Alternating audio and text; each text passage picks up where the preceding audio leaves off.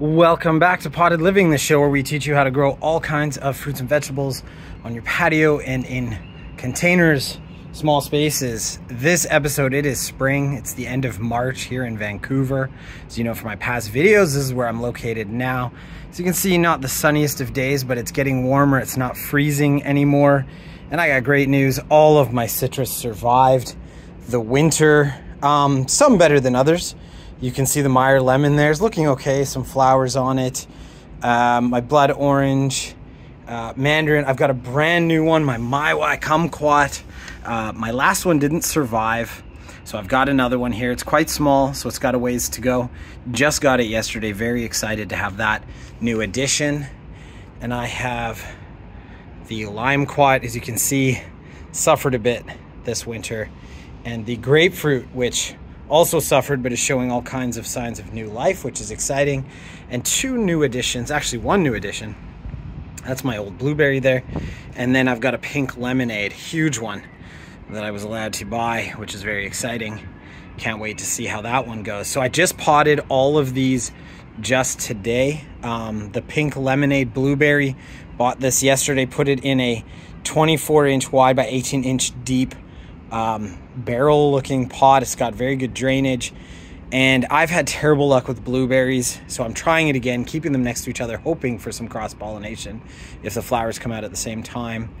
And I've potted them in peat moss, sphagnum peat moss this time, to try to keep the acidity levels right. I've got hollytone coming tomorrow.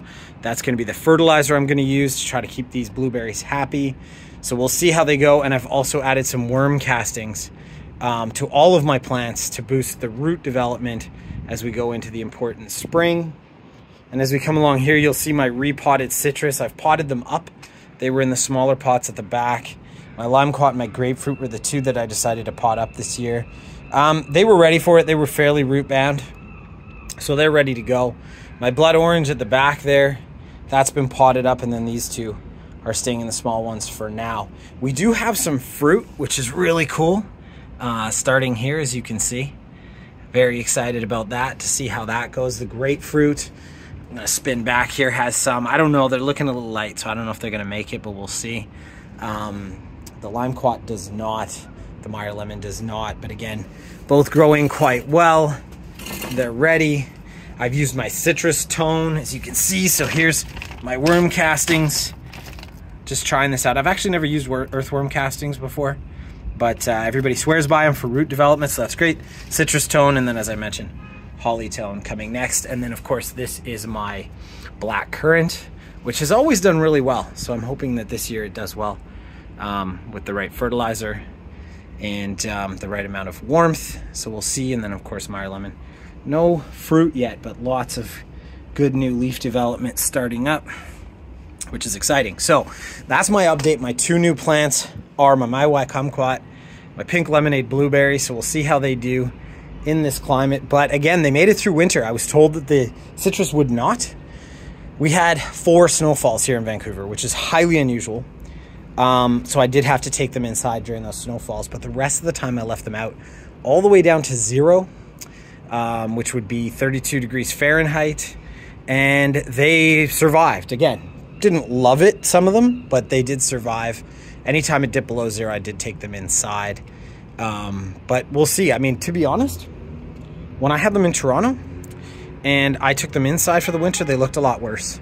They would have a lot more bugs. They would look very stressed. So while they don't have a lot of leaves, it feels a little bit more like dormancy. And now they're going to spring back to life in the spring. So I'll send an update as we go, but there we are. This is my setup for the spring. And this is all my repotting, and don't be surprised if a couple more plants show up here, because I do have a couple spare pots left over that I'm hiding away. So maybe we'll do some strawberries or something this year. And again, this one, keep an eye on the pink lemonade. Let's see how it does. Huge bush, huge bush. We'll see if it actually produces some blueberries for us. That's it for Potted Living.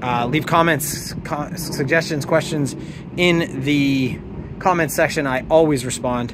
I'd love to hear from you, and please do subscribe to the channel.